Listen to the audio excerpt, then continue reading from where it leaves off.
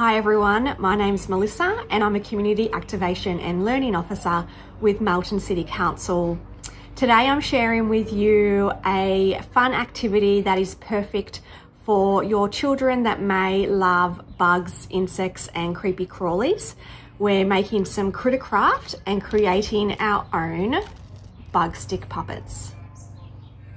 So once you've made a decision about what critters you're going to create, you can get your supplies organised. So what we need for this activity is some different coloured card paper, some pipe cleaners, pom-poms, assortment of googly eyes, some ice cream sticks, don't have to be coloured ones, any ice cream sticks that you've got are fine. Any other craft supplies that your kids are wanting to use to make their critters nice and creative and colourful is fine as well. We've got scissors here, big scissors, little scissors, and we have some craft glue just in the container with a paintbrush. I like to use a paintbrush with the craft glue because it gives them a bit more control over where they're putting the glue when they're putting them on their critters. Also have just a grey lead pencil so that way we can actually draw out the design of our critter on our piece of paper before we cut it out. So Jack and I have decided on 4 critters that we want to create today. We're going to be making a butterfly, a snail, a spider and a wiggly worm.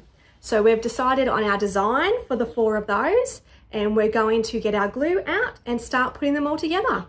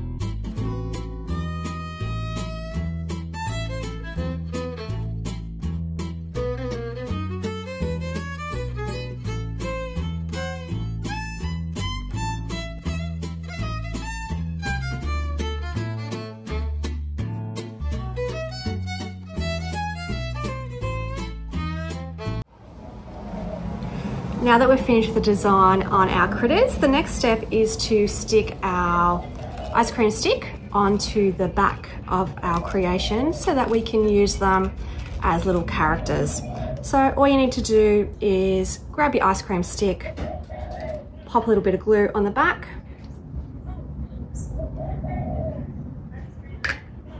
and